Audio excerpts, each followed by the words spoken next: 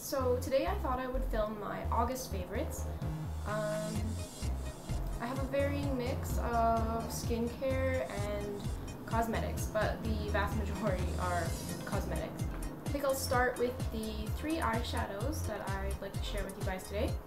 One of them is really old. It was a gift given to me by, I believe, my sister quite a long time ago, but I didn't really start using it until recently. Basically, it is the Hard Candy Meteor Eyes Baked Eyeshadow in number 275, Black Hole. So what it looks like is it's a glittery eyeshadow, standard, but what I like about it is the glitter doesn't really show up that much, so it looks more like a basic black eyeshadow, but with a little bit of extra dimension, I guess I should say. So I'll just swatch it for you. So here it is.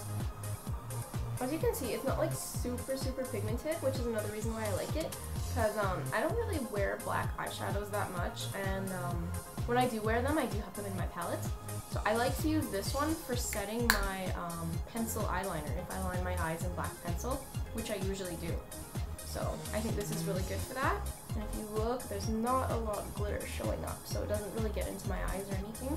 I do like this for the price. I believe it's maybe $2 at Walmart or something. I think it's a really good deal, especially if you don't want like a super pigmented black eyeshadow, because you can always build up the pigment.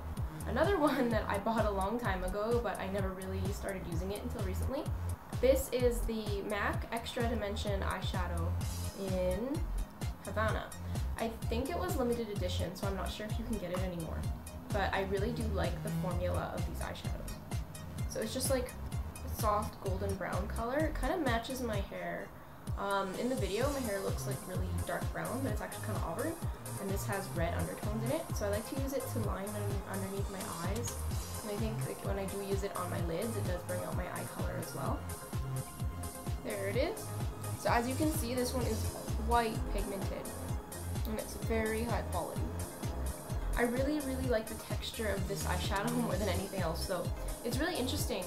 It feels like kind of like a cream eyeshadow, and it's really soft, and it's also easy to blend. So if you can, I do recommend picking these up if you find a color that you like.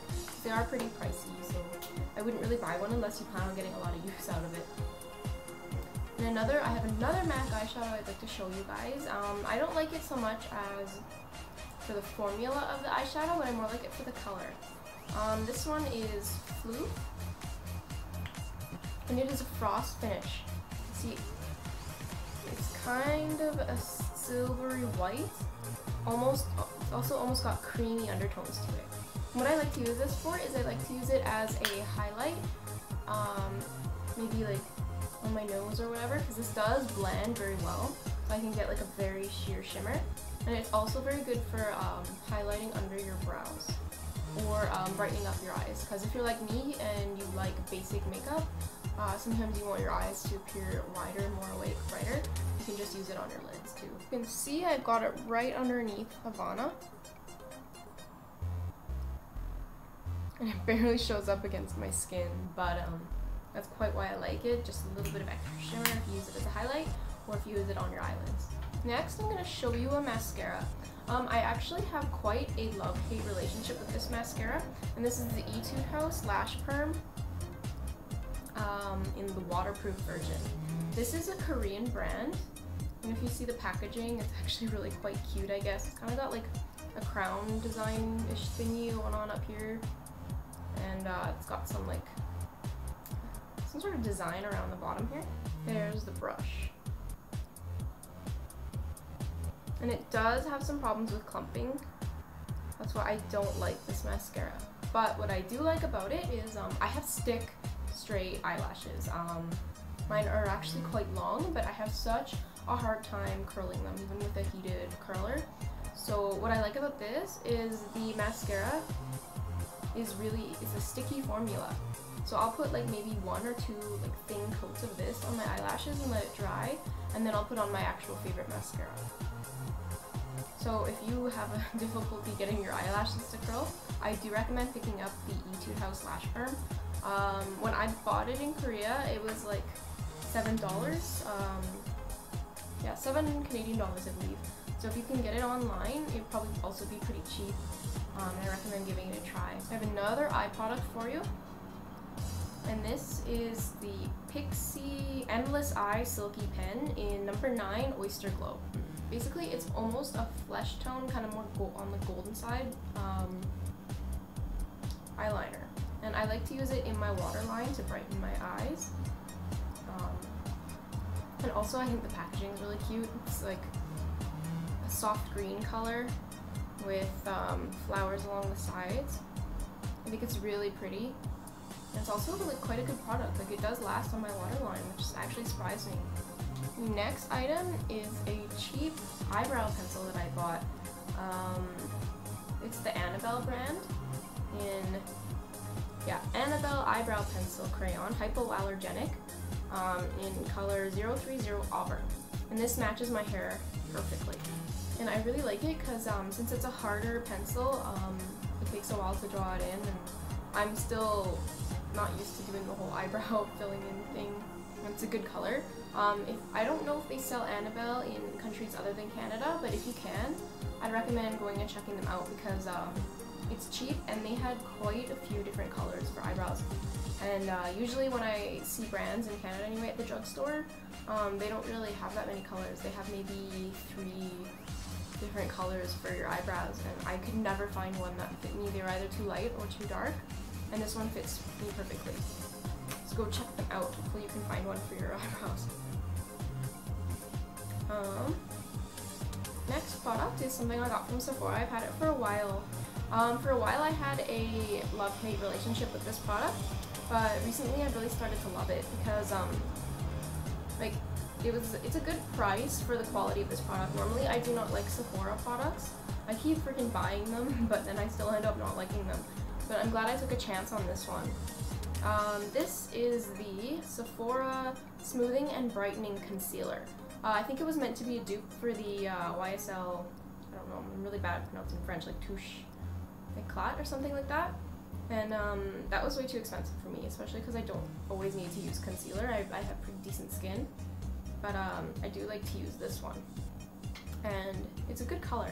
So the brush looks like this,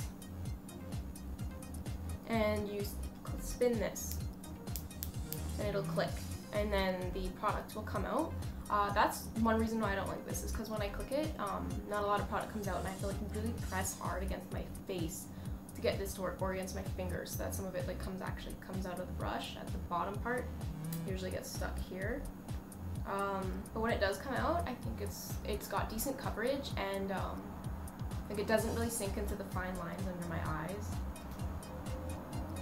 And it matches my skin tone, because I'm really pale, but I also have yellow undertones, and that's what this has, so I think it's a really good match for me. So I do recommend checking this out. This is color number 2 in light. I have just a couple more things to show you guys today.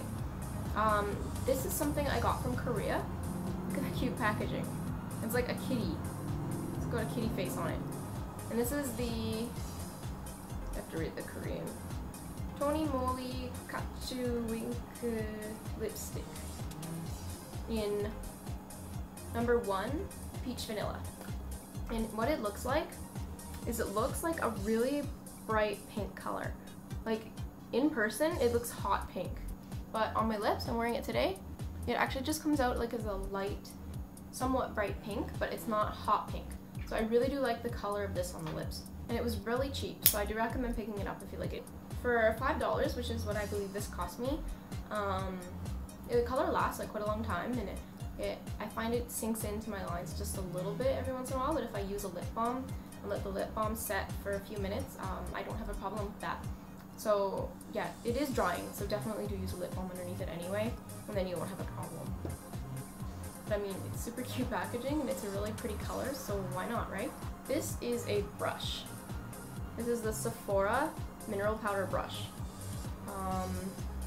number 45. I bought this for a while ago, and then I didn't use it because I did used to use powder on my face, but now I don't really use powder as much unless I think I'm going to be out for like a really long time and I want to set my BB cream. As you can see, it's a really thick brush, And I do like to blend my BB cream out with it. Like what I'll do is I'll pour some BB cream on my hand and I'll just dot it onto my face and then blend it out. And I think this works really well for it. And I get a nice even coverage and it blends well and it looks really natural. So I really do like this brush. Alright, next. This is the Lancome Double Action Eye Makeup Remover. And it's, as you can see, it's got oil and I think some sort of liquid up there. So for this one you have to shake it up. And I do really like this. Because the reason why I needed eye makeup remover, I never used makeup remover before. My cleansers got it off fine. But was for this, the mascara I just showed you guys from Etude House. This you need freaking rocks to get off of your eyes. So that's why I ended up getting an eye makeup remover. And this one I think works really well. Like it takes me just a couple of swipes off my eyelashes and that stuff is gone. So I do recommend checking out the Lancome Double Action Eye Makeup Remover. It's really gentle. I have really sensitive eyes. It doesn't sting my eyes at all. It feels really soft and oily, and it's like a gentle oil. So I don't know, just works really well. Check it out.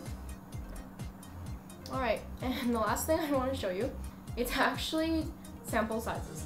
But when I was in Korea, I bought so many like different things, so I was always getting tons of samples. And this is the Nature Republic Fresh Green Tea collection. This is the toner. So yeah, this is the toner. And this is the emulsion. And emulsion is basically just like a really light lotion. I'm kind of regretting, like I didn't really start using these until I was about to leave Korea, and I'm kind of regretting not buying them because I mean, I do use a different toner on a regular basis, but this one is actually really refreshing. Like, even I used it last night too. This is why this is like all I used for one go, not even half. So yeah, these samples lasted me a long time. It's just so refreshing on my face, and like I think this would be a perfect like morning toner, and I think I'm definitely gonna try and order it online if possible because I really like these. And this one, like especially for summer, like I'm sure any emulsion would do the same thing, but like they're lightly scented and I don't know, just like I really can't express how refreshing these were on my face. Like just feels so nice. So definitely, if you can, I would recommend trying them out because it's Nature Republic. So I don't think it'd be that expensive. But yeah, those are my August favorites. I hope you guys enjoyed, and comment down below if you have anything to offer me for advice, and see you guys later.